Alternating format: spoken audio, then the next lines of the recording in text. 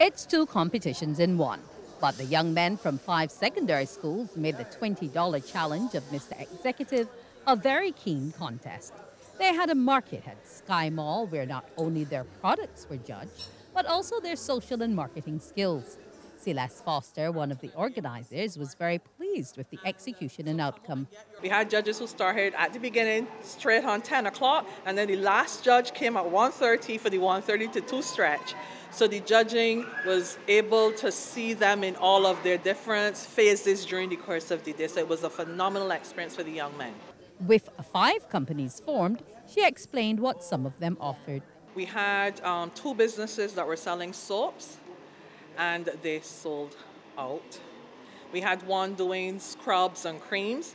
They sold out. Actually, after 2.5 hours, we had to say to them, do not sell your product anymore, sell the product, but take orders. So keep some samples. And they were able to say they have to make a couple of batches in the next few days for customers.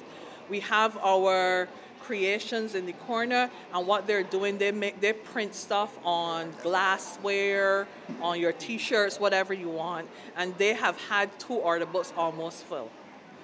So we have had a really good time. Then we had our guys who are making confectionery. Well, as you would know, Barbadians tend to have a sweet tooth. So that went with, by noon, they were sold out. And the young men also enjoyed the experience. Kalmar Best of Caption Creations spoke about their range of products. We personalize mugs, cups, key rings. You can also find us on our Instagram page, Captain Creation _246. Give us a follow and place some orders and stuff. We know it had a need in the market. And giving people an opportunity, right, to capture their mind and their memory, catching their memory, what they want on their item. It will always bring back good memories. They say if you have a loved one that have passed or anything like that, you can put the picture, a sweet word that they always used to say that remember you of them. So when you look at it, you can say, that was whoever.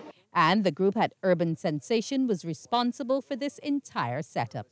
Chief Executive Officer Tishane Dawson spoke about the line of aromatherapy products. A group of talented young men that we have crafted soaps to help with people with skin issues, eczema for example, exfoliation of the skin, moisturizing of the face.